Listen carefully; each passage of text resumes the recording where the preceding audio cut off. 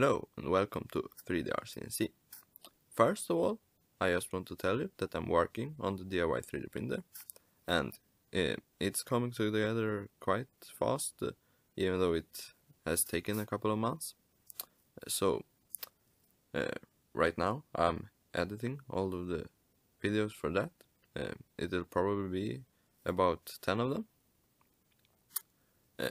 And yeah, just so you know that I'm working on those, and this is kind of something that has to do with that, because these are the wheels I'm using on my DIY 3D printer. So I printed the wheels just out of regular PLA, because if the material is hard, then you get less friction, and PLA is one of the hardest materials.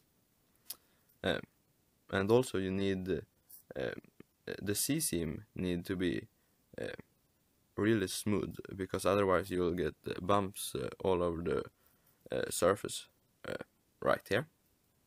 But yeah, we'll talk about the slicing later. There are some wheels similar to this on Thingiverse, but what's special about this is that the center right here, where the bearings rest against, these are straight, so it can bridge straight over, and that makes it so these center parts are a lot better and more at the center, so the wheels run a lot straighter and you get more precision. And then I have this washer in the center as well, and that is just so you don't crush the bearing when you tighten it, because these are a specific thickness between the bearings.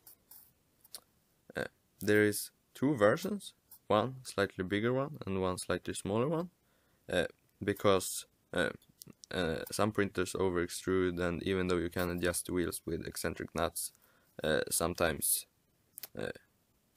yeah, you can just try which one works better for you. And with that said, let's move on to the slicing process. Here in Cura, you can see we have the bigger version.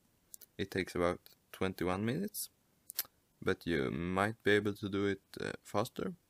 I won't recommend to do several at a time, because the moves between them will make stringing and bumps on the wheels, which make them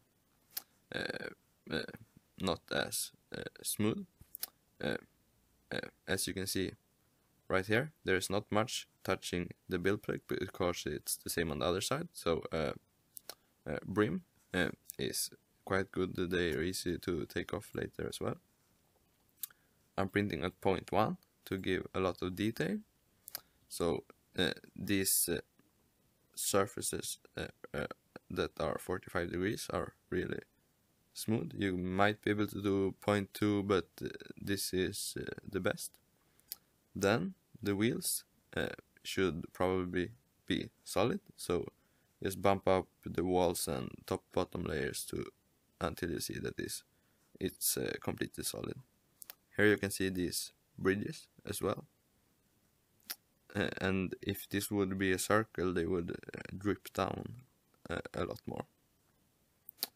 So yeah, that's it. It's quite simple, just a few things to remember.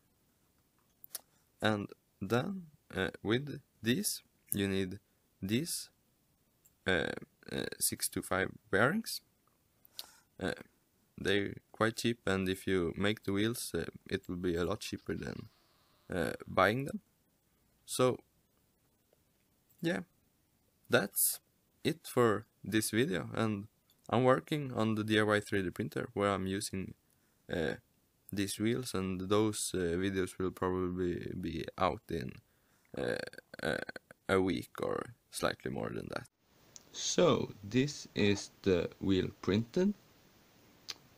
It looks quite good, and as you can see, the bridge is here in the middle, so the bearings will lay straight. And then in this one I pushed a bearing in, and so it goes only halfway to those.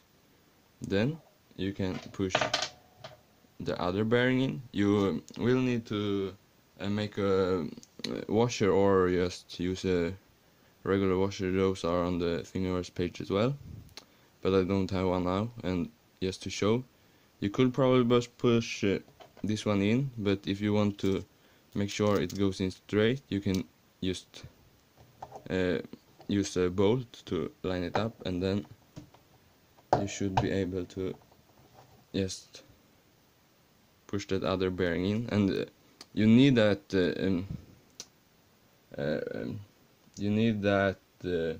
washer in the middle, so the bearings don't get crushed when you tighten these, otherwise they can be a bit rough. So you can either print that or just use a thin washer in the middle.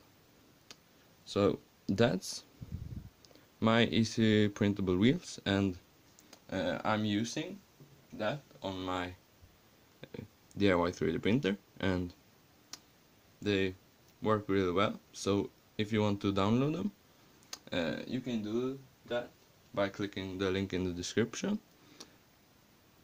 And yeah, that's it for this video. Thanks for watching, and I'll see you in the next one.